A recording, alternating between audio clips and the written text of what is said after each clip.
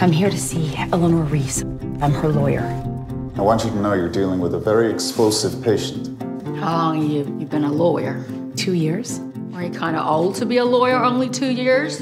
I mean, what are you, slow? She's not a danger to herself or others. This is my lawyer. She knows exactly what her medication's doing to her, and she's furious about it. This is where I write down what it does to me. Nobody knows more about what that medicine does to me than I do. Yeah, tell me I'm not right.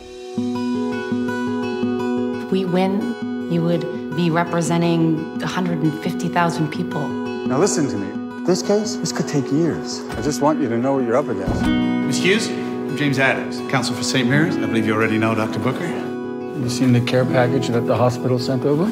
Trying to bury us in paperwork.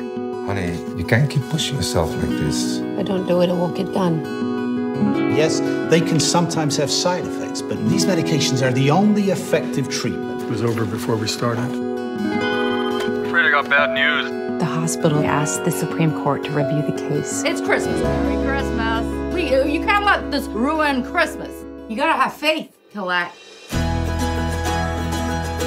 What good does it do? If you win my case, you make other people's lives better. But you don't live your own life. What do you think? It's fine. It's not fine. It looked like a balloon. Why do you want to help me? Because I'm here as your friend.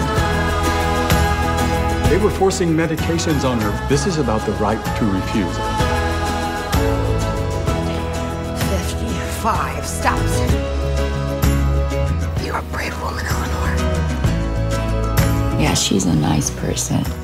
And she's a good lawyer. Yeah, even if she did lose today. That was a joke, Colette.